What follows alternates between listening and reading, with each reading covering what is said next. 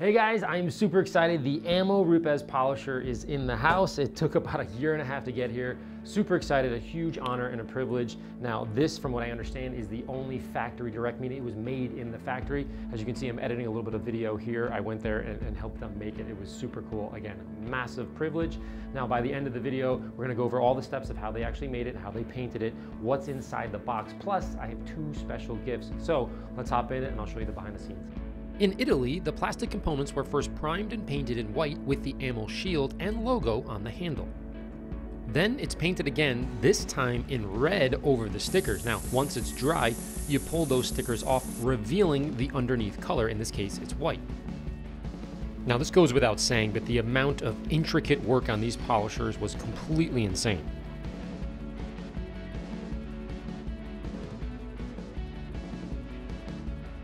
A few weeks later, after they dried, they were carefully shipped from Italy to Denver for US manufacturing, and when they arrived, I visited the factory to watch them all being built.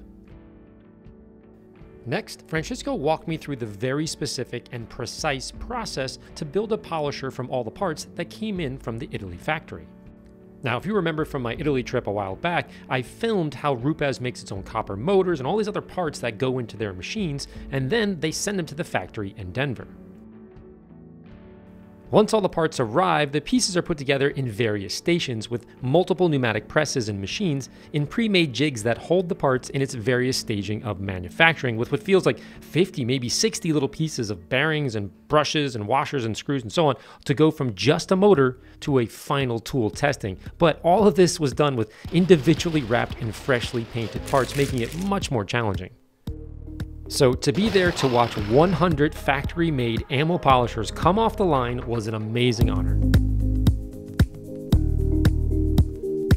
Now from there, I signed each machine, which was a little bit more challenging as a righty because of the backing plate, but we got through 100 in no time. Also keep in mind, each polisher has a specific serial number from 0 to 100 and a numbered signed card that goes along with each polisher.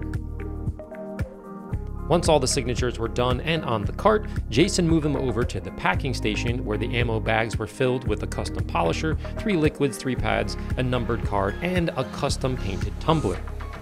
First, they had 2 layers of paint hand applied and then sanded by machine and sanded by hand before the AMMO shield was added, painted again, sanded again, and then finished in a matte clear coat. All again, this was done by hand, completely insane. Keep in mind, there's only 100 of these ever made. These are equally stunning and rare, and I thought it'd be a great addition to the limited edition AMMO polisher.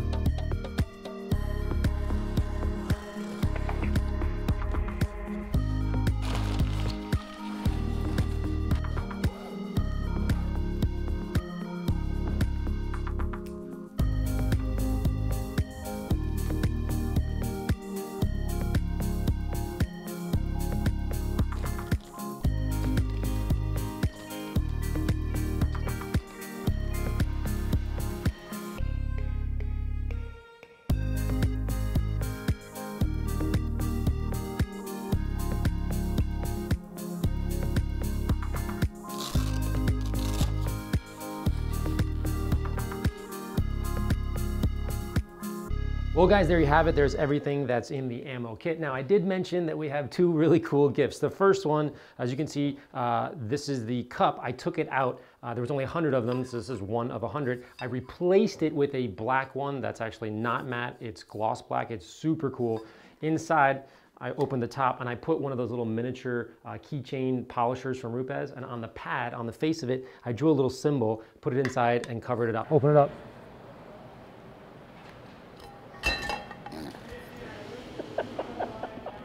We're going with that one, man. We're going with that one.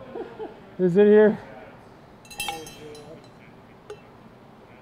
I put that randomly in one of the bags. What that's gonna get you is a $250 gift card for AMMO products online. Just make sure you take a picture or Instagram or send it to me so I know it's you. Now the second one is pretty ridiculous. I can't believe we're doing it, but I'm just really jazzed out about it. So inside one of the bags, you're gonna find this certificate. So this certificate's gonna entitle you to a day at the shop here in Connecticut with me, and Jason Rose is gonna fly in. We're gonna have some crazy car to do. Probably gonna film it, go through all of the products and the machines and the pads. It's gonna be an absolutely amazing day. So I'm bouncing off the walls for that. So those are the two gifts that are, again, randomly put in there. Now, finally, I do want to mention, if this is your first polisher, you can probably buy one or two different polishers instead of this. This is a collector's item, and it's obviously got a $1,000 paint job. So this is kind of more designed for somebody to put it on the wall or to use it occasionally, that kind of thing. So if you're new to the industry, make sure that you, buy the appropriate one. And of course, a huge thank you to the Rupes team out in Italy and in the United States. Rob, the CEO there, has been super helpful. And we have Kyle, who's packing everything, Dylan, who helped me with the marketing, Sarah, who was helping Jason, and of course, Jason Rose, one of my dearest and closest friends. They've been super great to work with over the last year and a half putting this together, and I just couldn't be happier. So as always, guys, thanks for watching, and I hope you enjoy.